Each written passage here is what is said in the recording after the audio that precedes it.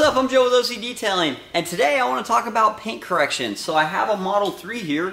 It's my favorite color to correct. It's black, and I'm going to show you some of the defects on this car, and then we're going to show you the process that we go through here at OCDetailing to remove them. So I have my flashlight here that I like to look at paint with. This is a Phoenix light. These are very bright flashlights, and for me, it's been the best light I could find for seeing defects on paint, because I've tried a lot of other pin lights and a lot of ambient lighting, and I have enough light in the shop that you can literally see it from space. Not really, you know, it's bright in here. But this light will show everything. It'll hurt your feelings too, because a lot of times you'll think you got paint perfect, and then you look with one of these and you can see defects that you can't really see in some of this other ambient lighting. But the cool thing is when you remove them, when you actually get paint where it's dialed as you can get it with this light, it gives it like that HD glow. You feel like you're looking at a car that's on a HD TV. It's a really cool effect, and that's why we like doing it, because we just want them to be extra shiny. As far as defects goes, this car came in straight from the factory this way. It's fairly new. It's got a lot of sanding marks on it. The reason the sanding marks are there is because there was dust in the paint. If you guys were to do a Google search on Tesla Model 3, dust in the paint, or any Tesla, dust in the paint, the reason the sanding marks are there is from a dust nib. The dust nibs are actually created when dust gets in the paint during the painting process. It's kind of common on Teslas, we see it a lot, and Tesla tries to address these problems at the factory, and the way they do it is they take a DA with a little piece of sandpaper on it, and they sand the piece of dust, and it's a very high grit sandpaper, and then it leaves a cluster of little marks we like to call pigtails, and you can see it almost looks like circles, or like it'll look like a dull patch in the paint, because after they do that, they quickly polish it over, which restores color, but it doesn't completely get rid of the little sanding marks, so we see a lot of that.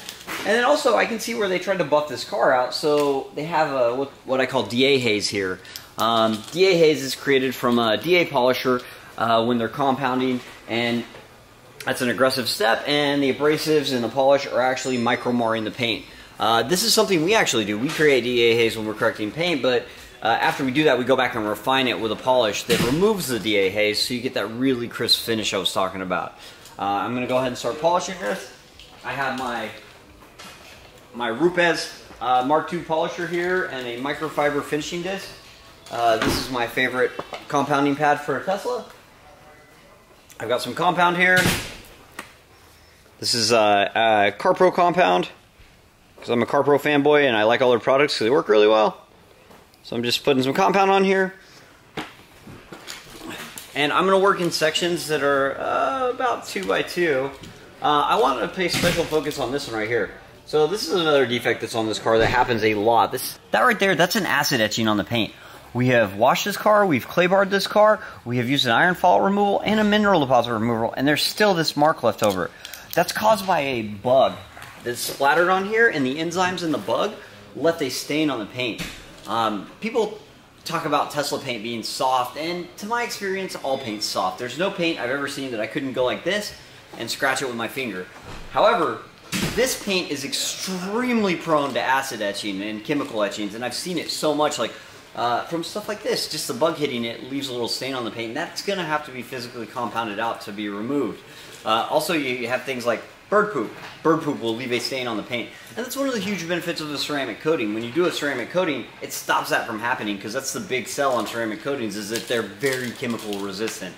You know, they don't wash off, and they resist chemicals like this. So this wouldn't have happened if this car was already coated. Now I'm going to get to polishing. I'll actually remove that in this step too. And this has already been compounded by somebody at Tesla, so there's a lot of DA haze here. It looks very hazy. The finish is dull. Yeah, you can actually see where they had trouble keeping their pad flat, going between the lines here, and yeah, it just looks bad for black. So let me make this better. So I'm going to start with step 1 here. Like I said, I got a Rupes Mark II polisher, Meguiar's microfiber finishing disc, and some CarPro clear cut. When I polish, I like to use about speed 2, 2.5, but I also use a Kevin Brown washer mod on this, so it free spins.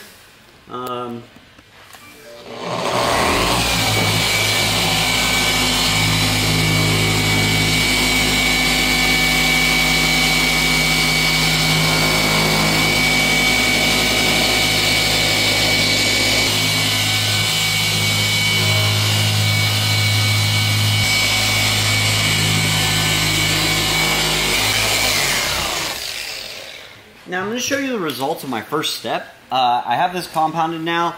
All the compounding done. The compounding for this section is done. So I'm going to take my ultra plushy towel here, ta-da, so I don't create any marring while I'm wiping off my polish. I'm going to go ahead and wipe it off. I get the bulk of it, flip my towel, get the rest. And now, let's see what we got here.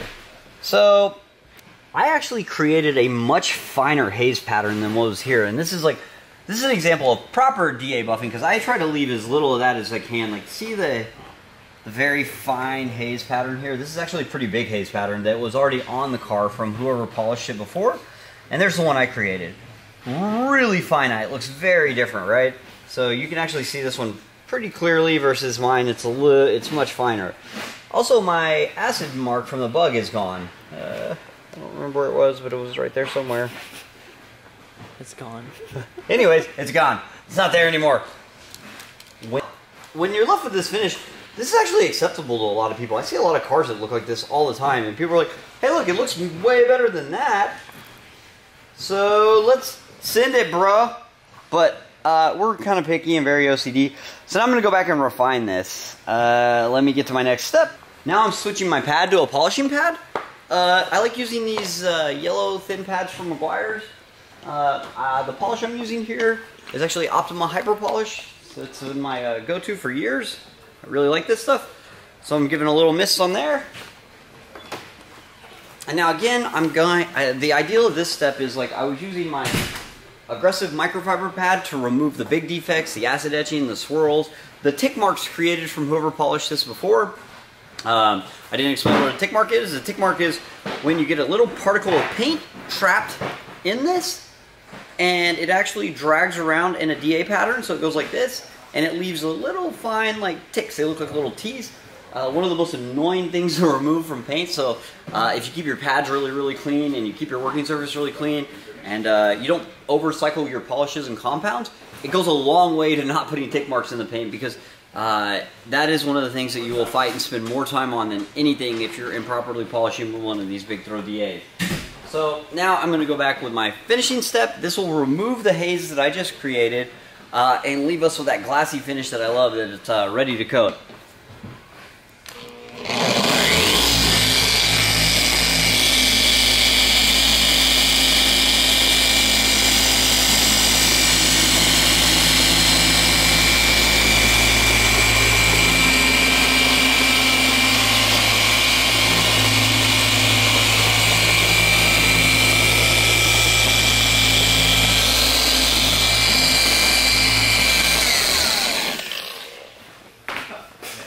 Now, I polished very quickly.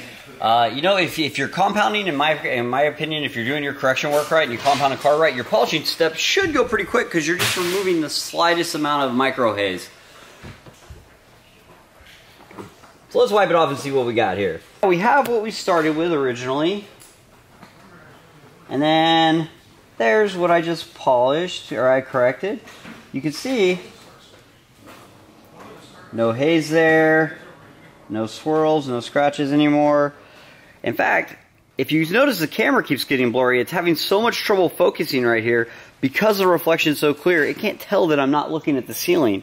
So the phone here is actually having trouble focusing on the reflection. Where over here, it has no problem whatsoever doing it because of the swirls and stuff. So it knows that actually I'm looking at paint now, kinda. I don't know how else to explain that, but it's pretty cool how it's having trouble focusing over there. That just means I did my job really well. So that's how we correct paint around here. This is the standard we hold ourselves to. Here's some more examples of the area around it. See it? Swirly, hazy, and perfect. That's how we correct paint on a Model 3. That's the standard we hold ourselves to before doing our ceramic coating. Thanks for watching. Please subscribe for more videos. I'm Joe with OCDetailing.